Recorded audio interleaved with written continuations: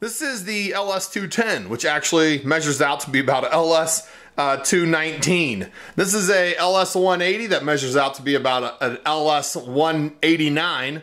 This is a LS-150 that actually measures out to be about an LS-170. Apparently the people at Lisam are having a hard time measuring, or they have a ruler that is not accurate. Anyway, today we're looking at the LS-130.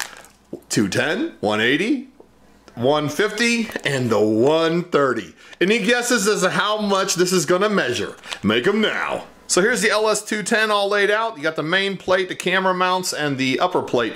And you, depending on which kind of camera you use, you might use this or you might not.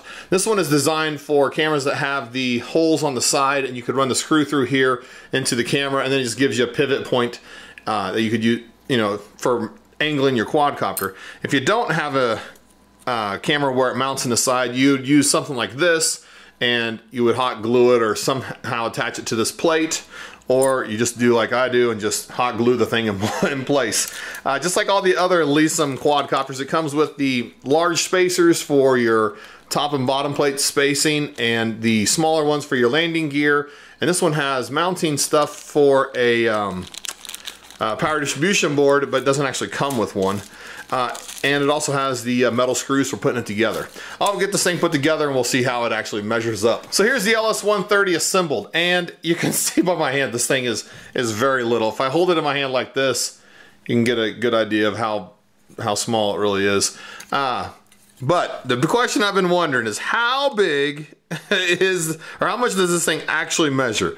So I got it lined up pretty close to 0, and the answer is it's a LS-148.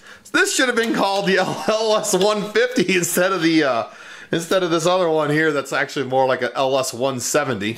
This is an LS-148 parading around as a LS-130. Well, this thing here, it didn't come with the little rubber feet like the other ones did. These do look like they're actually aluminum spacers instead of steel spacers, so that lightens the load up a little bit.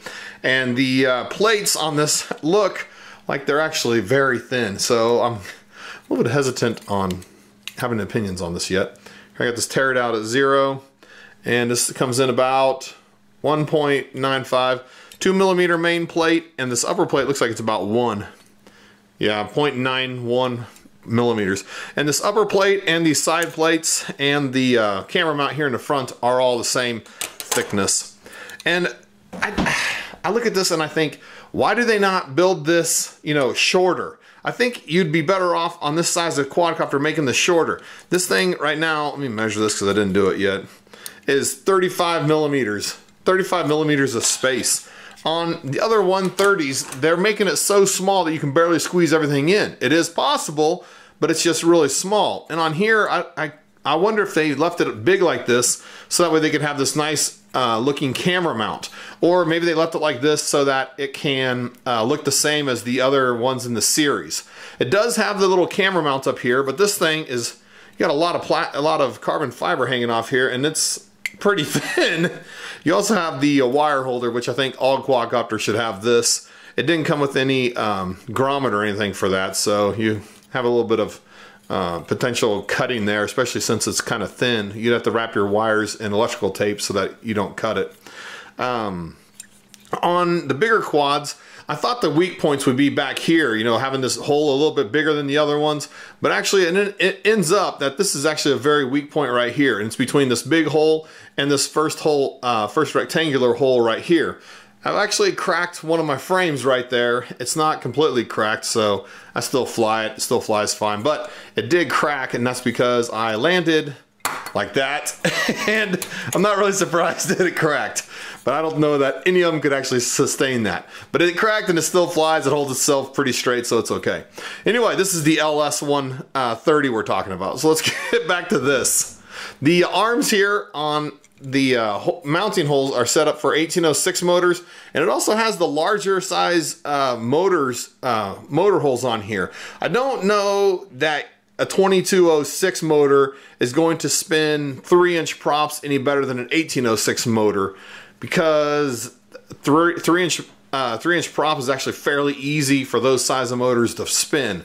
So I don't know why you would choose to use these bigger holes unless you already had the motors, or you're trying some motors with a lot higher kV. But the 2206 series are going to just be kind of heavy for this size of frame. This is a Diatone 3.5-inch blade or prop, and you can see here it's not gonna get past this mounting post here. Even up here in the front, you can't even get it up there close enough to center it over the hole. This is a Diatone 3045 prop, and it spins up here just fine.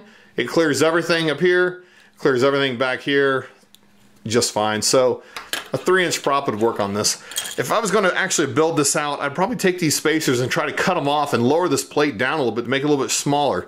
Now the nice thing about this 130 is they give you all this extra room back here, all this extra room back up here in the front, and it's so tall that it would make the build pretty easy. But if you actually start building this out and use 1306 motors and 3-inch props, I think this is going to be a little bit heavy for a build like that. But let me get this scale turned on and we'll measure this and see how much it weighs. So here's the scale, and I'll go ahead and put this LS-130 on there. It comes in at 57.5 grams. Again, like I said, it's just a little bit heavier than it probably should be. I don't know. I kind of start having questions about some of these frames and the decisions that people are making. So here's the Deformation 130 and the LS-130. And you can tell this one just looks a little bit bigger, has beefier arms, beefier middle plate.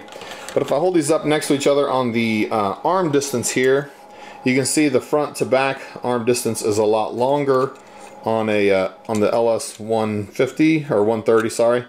And the left to right is a little bit wider as well. But that's because this thing weighs or measures in at 145 or 147, whatever it was I said.